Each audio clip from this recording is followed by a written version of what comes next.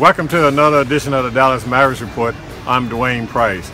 Well, as you can see, everybody's gone home by now. As a matter of fact, some of them went home early tonight because the Dallas Mavericks, they were a no-show. They ended up losing to the Golden State Warriors 112-87. Third time the Mavericks have lost, and their last three losses have been by 22 or more points. In other words, when they lose big. They don't make it close, and it's unfortunate because they're still in this tight race for the 8th and final playoff spot in the Western Conference. The Mavericks are now 30-40 with 12 games to go, 3 games behind the Denver Nuggets for the 8th playoff spot, and it doesn't get any easier because this coming Thursday, the Los Angeles Clippers are coming to town. Then after that, it's going to be Toronto Raptors, and then the Oklahoma City Thunder before the Mavs go back out on the road again for a 5-game road trip. And it was just so disappointing for them to play like this tonight. Steph Curry, like I said, they didn't need him that much. He scored 17 points, had 5 rebounds and 9 assists.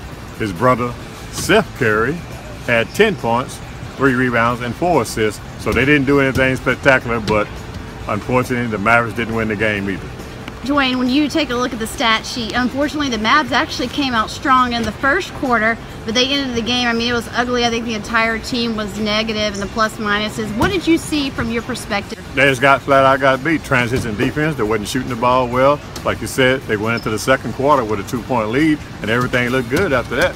I mean, at that point, and then from there, it's like they just fell asleep and got comfortable, but you can't get comfortable with the Warriors because they went to the NBA Finals last season, and won the title 2 years ago, and right now they have the best record in the entire NBA and one of the favorites to win the title again this season. So when you got a team like that, a very good team, you got to put your foot on the gas pedal and keep it on the gas pedal for 48 minutes. If you let up just a little bit, they're going to run you down and run you over. Do you see any frustration on the part of even Rick and even the team where they want to win, but they're just struggling right now to make things work? What's the perspective from inside, what you've seen from inside the locker room?